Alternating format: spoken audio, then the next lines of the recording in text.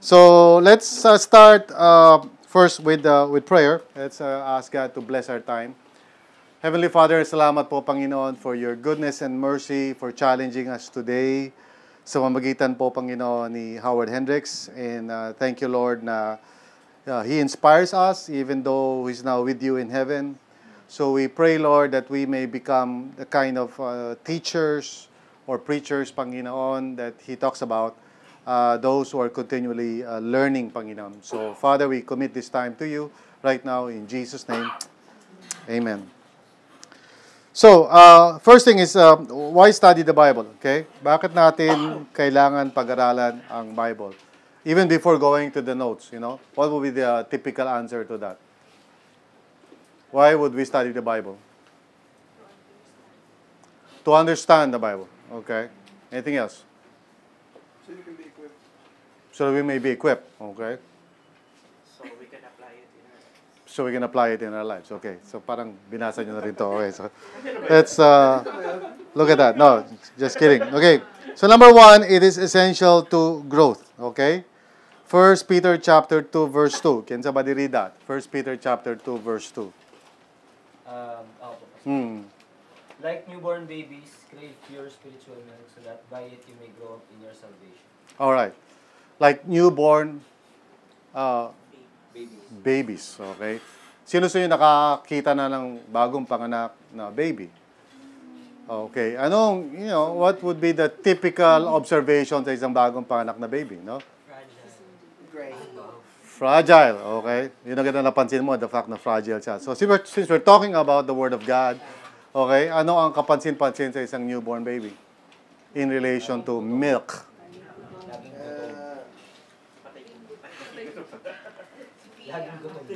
Right. So, sa madaling salita, it's not very hard to motivate them to eat, or to drink milk.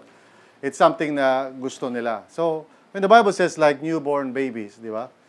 Again, what is the text? Like newborn babies, Crave pure spiritual milk. crave pure spiritual milk. So, the question to ask ourselves is that, paano nangyayari yun? How does a person crave for pure spiritual milk? Is that something na pwede mo lang sabihin sa sarili mo, I crave for pure spiritual milk, or I crave for the Word of God? What is the initial thing that should happen in order for that to be a reality? Come on, you can figure it out, di ba? Huh? Hunger, yeah, but hunger and craving, that's the same thing. So ano yung prerequisite sa hunger and craving? Ha? Huwag kang mahiya magsalita. It's okay. Huwag kang parang mag-hesitant, be brave, be courageous, okay? Sabihin mo yung on your mind. Wala namang masama doon, okay? So, what would be the prerequisite? Exactly. Okay. Yan ang pinag-uusapan natin dito eh. Right? You have to be born again spiritually in order for you to naturally crave for God's Word. Sa madaling salita, naka-built in yon sa experience na yon. Kaya nga, isa sa mga bagay that actually can be the cause of why people are not interested in the Word of God is because in the first place, they are not spiritually born again. Now, may mga times naman na isang tao born again, pero he or she does not crave for pure spiritual milk. So, anong dahilan naman nun?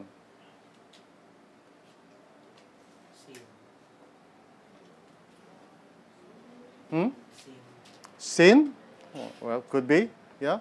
Anything else? Sin could be a possible reason bakit ang isang spiritually born na tao is not craving for the Word of God. Hindi niya nakikita yung value ng Word of God. Okay. Hindi niya nakikita yung value ng Word. Why is that happening? Bakit nangyayari sa isang Christian na hindi nagkakaroon ng craving for the Word of God? Any guess? What would make it, what would bring about such a state of heart? Parang wala kang desire sa Word of God, pero actually born again ka. What would that be the, what is the reason behind that? Swayed by the busyness of life. When you go into parang daily activities, or wala kang daily reminder. Okay.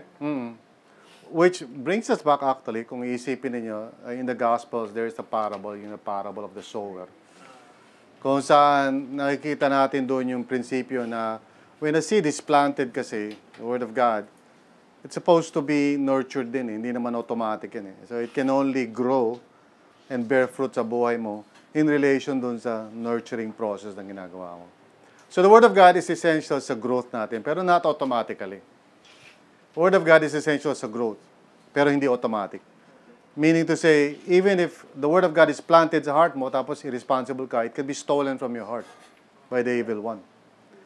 Pag hindi mo inalagaan yung heart mo, yung condition ng heart mo, and you allow your heart to be strangled or to be hardened, hindi rin mag-grow yun. So this is not something na automatic. It is essential, pero not automatic. Okay? Very important na maintindihan natin. We need to study the Word of God, but there's more to it than that. It is essential to spiritual maturity. No? Hebrews 5:11 to 14. Can we read that, somebody? Hebrews 5:11 to 14. Sige, go ahead. We have much to say about this, but it is hard to make it clear to you because you no longer try to understand. In fact, though by this time you ought to be teachers, you need someone to teach you the elementary truths of God's Word all over again. You need milk, not solid food. Anyone who lives on milk, being still an infant, is not acquainted with the teaching about righteousness. But solid food is for the mature, who by constant use have trained themselves to distinguish good from evil. Alright. Remember this. Yun ang sinasabi ko sa inyo. Who by constant use. So the Word of God, hindi yan automatic na andyan sa harapan mo, meron kang YouVersion, meron kang actual Bible na sa tapat mo, o nakikinig ka ng sermon. It's more than that. It's engaging with God's Word and using it and applying it and living under it on a day-to-day basis that you begin to really mature and, even yung hunger mo for the Word of God increases. Parang katulad din ng ano yan. When you go to a certain restaurant, like for example, ever since na dinala kami ng anak ko sa ramen, okay? Yun, right? So, nung natikman yung ramen is life, okay? Wala na kang ibang gusto, ting may pera, ramen, okay? Although hindi ako kumakain masyado ng ramen, to be honest. Ha? Kasi unang-una, nakikita ko lumulutang-lutang yung sari-sari mga katabaan doon, right? So, chicken lang ako, para naman to be different, okay? Para mahirapan ako sa pagpili sa menu, yung chicken, okay? Paminsan-minsan tumitikim ako. But, just to illustrate, yung panlasa mo sa isang bagay does not happen simply because, naisip mo yan, There is an investment involved. You cannot appreciate the beauty and the wonder of the Word of God if you don't really spend time with it. And spending time with it at first can be a challenge. And, in the Christian life kasi, lalo na pagdating sa maturity, you don't start off with, ang journey sa spiritual life is you don't start with parang, nandito ka na sa level 10 eh. You start off sa level 1. Sometimes full of doubts, full of hesitation, hindi mo alam. You hear the Word of God, tapos i-apply mo, hindi ka sigurado, mag-workout ba yun? But at least you're walking in that direction. And when you do, God confirms it. And so that adds to the knowledge that you have that God is true, which gives you greater motivation the next time to obey the Lord. So it's a built-in cycle sa buhay mo. And you become more mature as you begin to trust more and more of God's Word. Which hindi mangyayari if you don't use it and you don't apply it. Di ba? So nagkakaroon ka ng depth of understanding and appreciation kapag, talagang hindi ka lang nakikinig, ino-obey mo to, sinusunod mo to, ginagamit mo ito. And as you do so, more and more na-appreciate mo yung reality ng Word of God na hindi pala nagjo-joke lang si Lord. It's really true. So that's how your faith becomes strengthened through knowledge, the knowledge of God's Word. Okay? Tapos pangatlo, the reason why we should study the Bible, it is essential to spiritual effectiveness. 2 Timothy 3:16 to 17. Okay. For teaching, rebuking, correcting, and training in righteousness, so that the servant of God may be thoroughly equipped for good works. All right. Well, that's good. You memorized it, JV. Excellent. Now, all Scripture is God-breathed, which means don't underestimate the spiritual value ng Word of God. Okay? It's God-breathed. Ibig sabihin, hindi lang yung words, hindi lang yung parang nasa papel, you know. God is speaking through His Word. Alright? So, very important yung attitude mo and faith nyo whenever you approach the Word of God.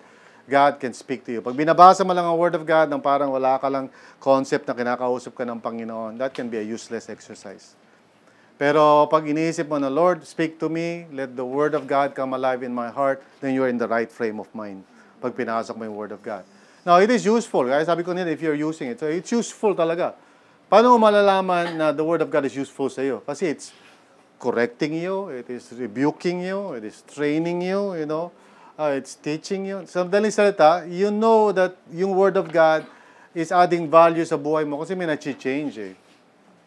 Right? So, natuturuan ka ng totoo, you know, nako-correct ka, nare-rebuke ka, natitrain ka. Then you know the Word of God is actually practical sa buhay mo. Kasi nagbasa ka lang, you know, tapos wala lang, natulog ka lang, walang nabago sa idea mo, wala kang nag-gain na new knowledge about life. Okay? Hindi ka na-correct sa anumang maling pagkaintindi mo, o hindi ka nasanay o na-train sa isang klase ng ministry, skill, whatever, then it was just say, parang nagbasa ka lang, nag-fulfill ka lang ng obligasyon mo. And that's not really going to help you. Okay? It's better actually to just masticate or meditate sa konting word lang, di ba? Of course, hindi ka naman ganun forever, pero at least start ka doon, konti, maikli. Yung talagang inaano mo siya. You ask yourself the question, ano ang binabago nito sa thinking ko? Well, what new knowledge am I being informed about dito? That probably I don't know. Kasi revelation ng Word of God eh. What is being told to me right now through this Word about God, about the world, about me, about my neighbor, about my work, about my family, about Satan, about anything. What is being added sa iyo sa kaalaman mo that you did not know before? Okay? What is being corrected? What is yung akala mo na mali pala and now it's being corrected? What is being transformed? So these are the kinds of questions that you should be thinking about whenever na nagbabasa ka ng Bible. Okay? So it is actually very helpful sa ating effectiveness. So that, sabi niya, the man of God may be thoroughly equipped. You would not accept or you would not expect na a-acceptin ka sa kahit anong klaseng trabaho if you do not have the capacity to do that work, if you are not capable of doing that work. Okay? Diba pa, nag-a-apply ka, tinatanong ka ng mga skills mo and competencies mo, etc. Sa ministry, minsan iniisip natin ang kailangan lang yung heart. Sabi niya kanina, sinabi ni Howard Hendrickson, parang mahalaga lang yung heart. I mean, heart is important, pero heart lang ba yung pinag-uusapan natin dyan? You know, you have to be able to handle the Word of God. So, Pastor Regina and myself, we want to raise up communicators of God's Word dito sa RLCC. Okay? And that cannot happen simply because parang, you know, feel mo si Lord, parang grabe, natouch ako ng song na yun, yeah, hallelujah, you know. Pero wala kang content, wala kang knowledge of God's Word. Gets niyo yun? Hindi pwede yun. In fact, among our congregation, minsan, nakikita natin yung problem recurring, is we have leaders who are not getting deeper into God's Word. It's more like parang experience.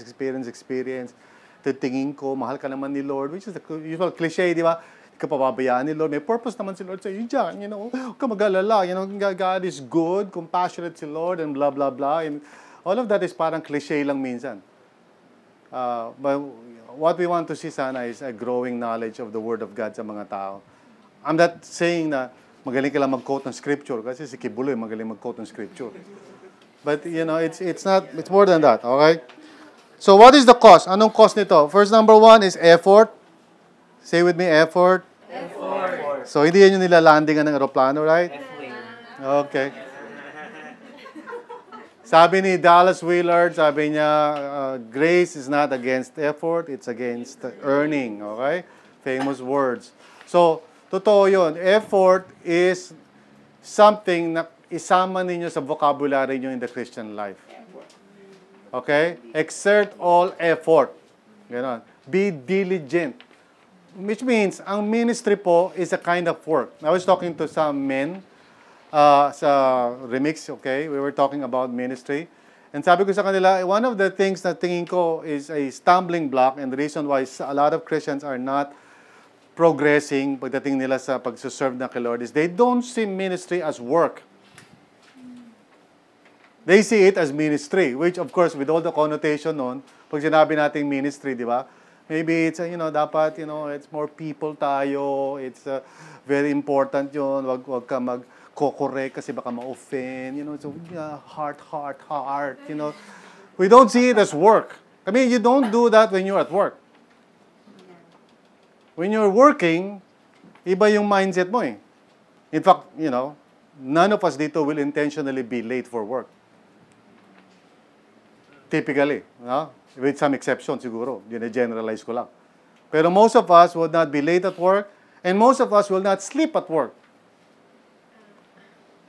And generally speaking, and most of us, right? Most of us will not intentionally become mediocre in our work, generally speaking, if we want to stay sa work na yun. So, how many people see ministry in the Christian life? Because serving God in ministry is not an add-on to the Christian life. It's part of the Christian life. Everyone should use the gifts, sabi ganun, that has been given to him. So, ministry is not an option. Ministry is essential to what it means to follow Christ. How many people see ministry as work? Very few. I'm sorry. Because if you see it as work, then you will treat it as work, right?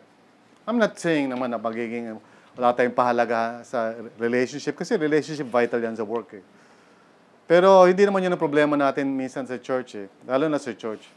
Hindi natin masyadong problema, lalo na sa RLCC siguro. I'm speaking, not in a prideful manner. Pero sa RLCC naman, medyo pagdating sa community shift, tumutulo na sa tenga natin yan. We really value it, diba? Peace process, Kaya lang, minsan sobra tayo doon sa side na yun.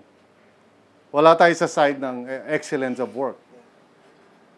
Okay? So it does make a point na very important. Effort, very important yan. Openness to God. Romans 8:34-35. Somebody read that? Proverbs pala. Sorry. Proverbs 8:34-35. Somebody? Sige, ikaw na. Don't worry. Blessed are those who listen to me, watching daily at my doors, waiting at my doorway. For those who find me, find life and receive favor from the Lord. Was that? All right, good. So basically, yung desire natin and willingness natin to meet with God, essential yan. It's essential sa sa pag-approach ng Bible. Because the Bible is, of course, God's word sa atin.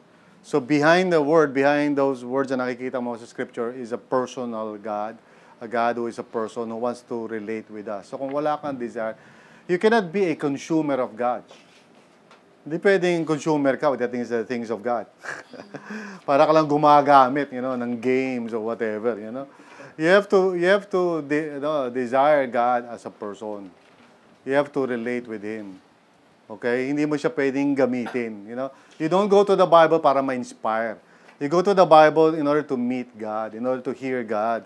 And so your interest and your desire must be focused on Him as a person. Very essential yan. Cost yan talaga in terms. Kasi kahit anong relationship naman may cost yan eh. So yung relationship ko sa family ko, sa asawa ko, sa mga anak ko, may cost sa akin yun. I'm not saying na expensive sila. I'm saying na it would cost time and effort for me to sit down. And to be honest, minsan hindi ko gustong gawin yun. To be honest. Sometimes when I'm talking with anyone in my family, minsan meron akong gustong gawin. Does that happen to you? Meron akong gustong gawin. And parang minsan na-imagine ko, sana merong app or whatever na nandun pa rin ako, pero actually wala na ako ron. So they're just talking to me, pero actually wala na ako doon. I'm somewhere else. So you're gonna ask it temptation. But it does cost me to focus myself on God and other people as well. Openness to change. Romans 8:29. Romans 8:29, what does it say?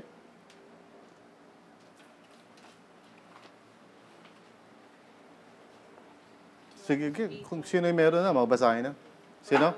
God foreknew, Mhm. He also predestined to Mhm. be conformed to the likeness of His Son, that He might be the firstborn among many brothers. Alright, okay, so, isa sa mga means of grace is of course the Word of God. The means of grace. So, pag sinabi natin, Lord, give me grace. Yeah, please understand what that means. Yeah, it means, Lord, help me to appreciate and to make use of the grace that is available through the different means. At isa sa mga means niyan is the Word of God. Okay? Ano ibig sabihin niyan? Ibig sabihin niyan, when you hear the Word of God and you engage and you obey, that's how the grace of God works. Grace is, of course, hindi lang yung attitude ni Lord sa'yo. Grace is supernatural ability. So, paano ka nagkakaroon ng supernatural ability to do the things that otherwise you cannot do by yourself? Nagkakaroon ka ng grace when you interact the Word of God, with the Word of God. Okay? So, hindi lang yung parang normal na nagbasa ka lang. By obeying God's Word, by listening to God's Word, processing it, and then saying, yes, Lord, Amen, nag-agree ka, and then you align yourself in the Word of God, and then you stay accountable in that direction. All of those actions na ginagawa mo allows the grace of God to work more deeply sa buhay mo so that in the end, ang mangyayari, you grow in the grace and knowledge of God. Ganun yun. Okay? Just for you to understand. So pag wala kang Word of God sa buhay mo, it affects yung ability mo to resist temptation, it affects your ability to do ministry, may detrimental siya. Okay, ano yung process? It's called inductive Bible study. Inductive versus deductive. Okay? Ano kaibahan ng deductive sa inductive? Maliban sa spelling.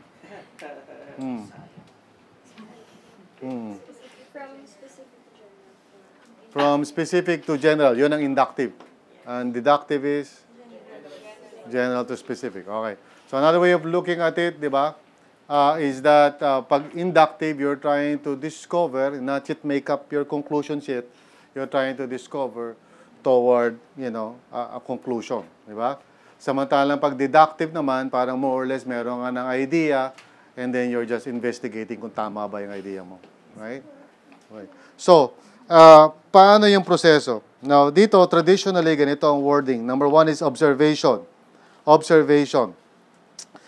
In my approach to teaching this process, I use the acronym DIG. Okay? Pero parehas din yon.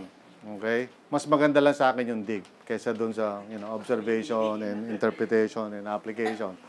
Okay? DIG kasi is discover the details. So same lang yon, observation.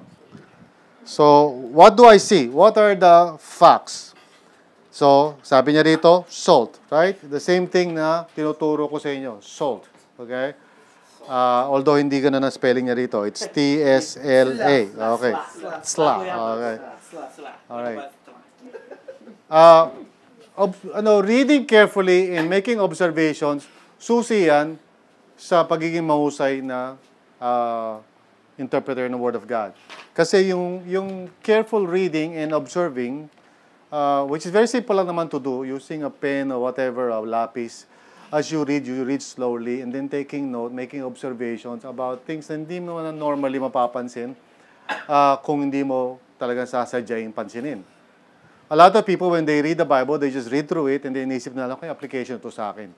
Without making any kind of careful thought on, some details. I remember sa class namin years ago, my professor, Dr. Lane Turner, okay, asked us to look at Acts 1:8. And I'm sure galing ito kay Howard Hendricks yung idea nito. Sabi niya sa Acts 1:8, sabi niya sa amin, first meeting, please look for 20 things that you can observe doon sa Acts 1:8. So, assignment namin yon. So, 20 things. Pagdating namin next class, so, confident kami, sinabi namin yung 20 things na napansin namin. Okay, may period, ganito, may comma, whatever, okay. So, sabi niya, very good, excellent. Okay. So, for your next assignment, look for 50 more sa Acts 1:8. Okay. So, ngayon, mahirap na kasi yung 20, medyo nagawa pa na, yung 50 pa. Okay.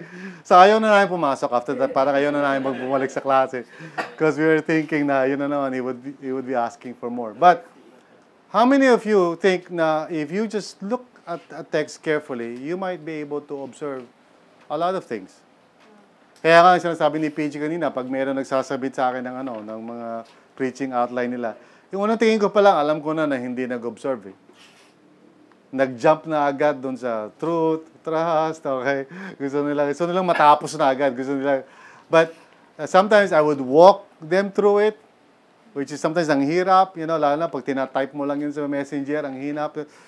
Pansin, it's talagang tedious for me, but after that exercise, sabihin nila, nga, hindi ko napansin yun. Yes, you should have done that earlier bago ka nag-submit sa akin ng ganun. Okay?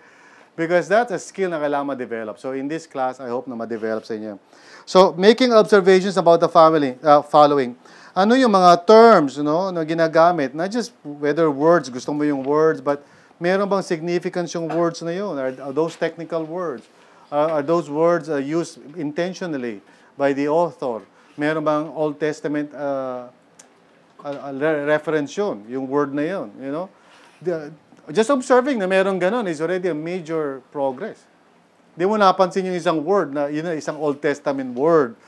Yun na isang word na ginagamit sa temple, for example. Di mo napansin yun. That's already detrimental sa interpretation mo sa text. So, the fact na mapansin mo yun. And then, structure, of course, is important. Ang translations natin, praise God, meron silang tulong sa atin. Naglalagay sila ng comma, semicolon, period. Those are very important interpretative helps. Kasi wala naman sa original text na comma, colon, period. Okay? Sa original text is you all have letters, walang space. Dire-diretso. So, thanks be to God's interpreters, di ba? Sila na yung gumawa ng hard job na saan nilalagay yung katapusan, yung comma, yung period. No? Kaya pa nakakita kayo ng mga exclamation point, comma, semicolon, gano'n. Hindi mo binabaliwala yun because it means something. Pag nakakita ka ng mga but, ganyan. However, therefore, these are not parang nagkataon lang. These are structural markers. These are important clues on how the thought of the text is being developed.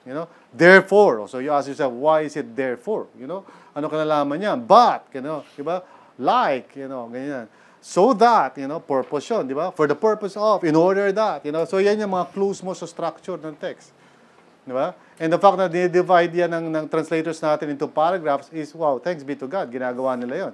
Kasi malay natin kung ano yung, pag pinaragraph, ibig sabihin, sa tingin ng interpreter o translator, one thought yun. Kasi yun ang reason nun, bakit ginawang paragraph Right? So, pag ikaw nag-exegete ka o nag-aaral ka ng isang paragraph at naghahanap ka ng maraming points doon, then you should be, aware ka na pinaragraph na nga, which means it's only one point. And whatever thoughts na nandun sa loob is only related to that one point. If you're dealing with 3 paragraphs, then most likely you have 3 points.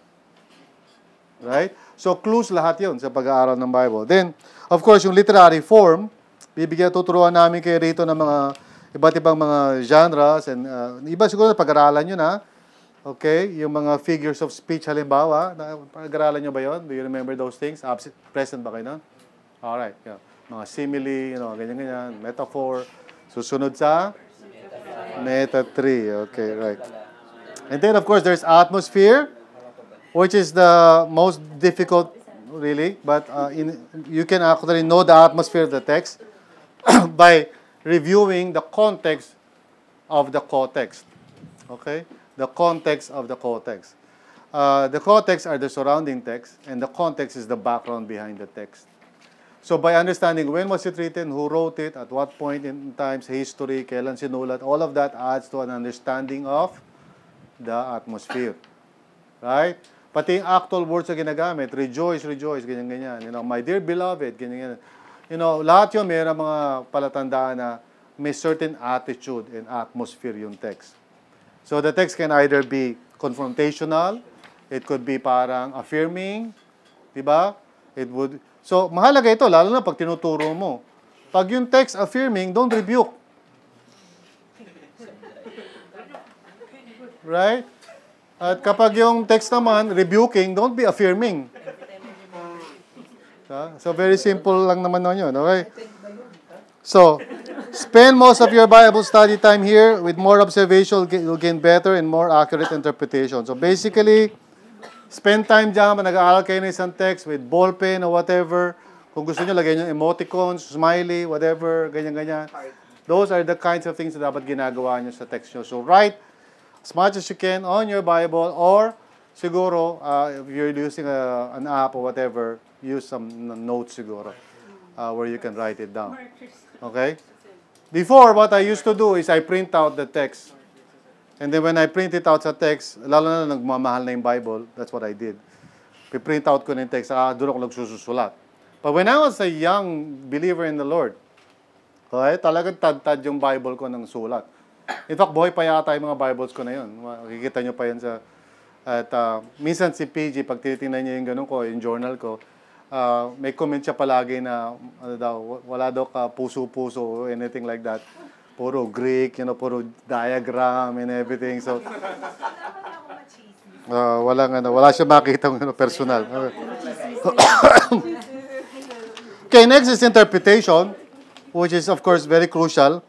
But in reality, what you do is observation, interpretation simultaneously. Reality. You observe and then you interpret. And ang susi talaga sa interpretation, like I said, is questions, the answers, okay? And then sabi dito, integration, and I would add validation, na sinasabi ko lagi, validation. So you ask questions dun sa naobserbahan mo. Nakakita ka ng period, nakakita ka ng comma, so you ask a question. Some of the questions would be very easy to ask. Some of the questions would be more challenging to ask, siguro. Kasi it's not obvious, ganyan. Galit ba si Paul when he was saying this? Was he referring to all the Gentiles? Was he referring only to the people there's doon sa Corinth? Was he, referring only to Timothy and so forth? Questions that are relevant, Hindi yung anong korte ng ilong ni Paul. Irrelevant yung mga question na ganun. Okay? Kailangan ng questions mo must be interpretative questions. And then you integrate that with what else na natagpuan mo na in the previously na-discover mo na. So there's a lot of integration. Then finally, you validate. Baka naman kasi ikaw lang nakakakita ng ganun. Ikaw lang nag-interpret ng ganun. So please check it out sa mga resources. Research mo. Available na ngayon yan. Constable and all of that available. Alright? Okay, any questions about that? The level, stage? Puro review lang na to. Overview lang ito. Finally is application. So how does it work? Okay? How it works for me. If God's word isn't working for me, then how can it be passed on to others? How does it work for others? God's word can and does have implications for every aspect of our lives. Will we allow it to transform us? So backtrack a little bit. Pag sinabi natin integration, that means I have to come up with a one-sentence truth statement. Right? What is the principle that is now being revealed dito sa text na to? Now, dating sa application naman, I need to come up with one-sentence trust statement. What is the author, original author, wanting his audience to do, to be, or to apply? Anong gagawin nila? Before you even ask the question, what does it mean to me? Okay? It's important to understand muna yung original meaning. Ano ibig sabihin ni Paul kay Timothy in that context that Timothy could understand in his context? Before you jump do sa present time, before you say, therefore, ganito ibig sabihin niyan sa akin ngayon. Because there are things that totoo sa kanya before that cannot be extrapolated sa present. Right? Merong nga bagay na, totoo yun sa Gentiles. But what about me? And so you remove some of the cultural trappings or some of the, alisin mo in order to get the pinaka-essence ng truth na yun and statement na yun. Okay? Alright. So steps for personal Bible study. Number 1 is read. Don't browse. And, how often have you gone back to a passage that you read years earlier and said to yourself, wow, I didn't see that? Well, it does happen. In fact, isa sa pinaka-skill ng mga mahuhusay na tagapagturo is that they're able to bring out surprise power from the text. They're able to point out something na you missed or you did not see initially. One of the contemporary preachers who does that very well is si Elevation, si Furtick. He does that very well. Sometimes extreme, pero yeah, he does that very well, okay? Some of the things that he says, minsan parang feeling ko parang, sa text ba yan? Or you're just, parang gano'n. Pero he's very good in getting insights from the text na hindi obvious sa'yo. Pag tinignan mo, nga, no? Di ba? Parang gano'n. So, yun ang maganda sa atin. That engages the emotion kasi surprise is an emotion. Di ba? Surprise is an emotion. So, pag nagtuturo ka, tapos may hina-highlight ka isang bagay na hindi namin nakita before, wow! So, you engage the emotion. So, you inspire. Right? Hindi yung habang nagtuturo, katulog na kami lahat, Kasi parang nire-rehash mo lang yung sinasabi. And then you record, you take notes. And by the way, sa Get Real app, for those of you who do not know, meron ng notes capacity yung app natin. Ha? For those of you, noong 1932 nyo pa in-open yung Get Real app, may notes doon. And you can actually take down notes when you're listening. Okay? Thank you for that. One of the things that I have written recently is yung, just dawned on me na if we want to be effective, kailangan, especially sa panahon natin ngayon, we have to distinguish between our mission and the means by which we do it. If we get stuck dun sa mission equals ministry model or the means that we do it, then we won't be able to reach as many people as we can. Our mission is to help people experience real life. That's our mission. Don't get confused with how we do it.